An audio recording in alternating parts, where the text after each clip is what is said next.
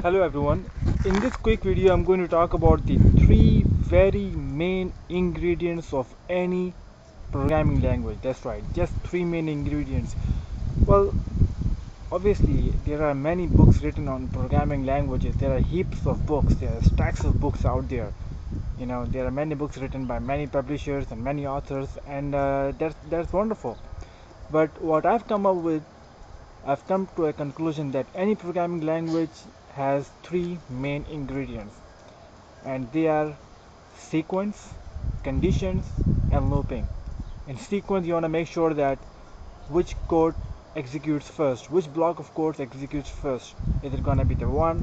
Is it going to be the A block code, or the B block code, or which line will be executing first? And then we have conditions. Which condition is true, which condition is false. If the condition A is true, execute this statement. If the condition B is true, execute C statement. So that's the condition.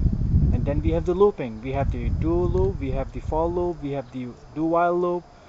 You must have seen conditions in every programming languages. Then we have looping in all the programming languages. So these are the three very main ingredients to any programming languages. So if you are good with these three main ingredients, believe me, you can really program well. So thank you very much for watching this video. Do join me for the future videos that I'll be making. Have yourself a good day. Thank you.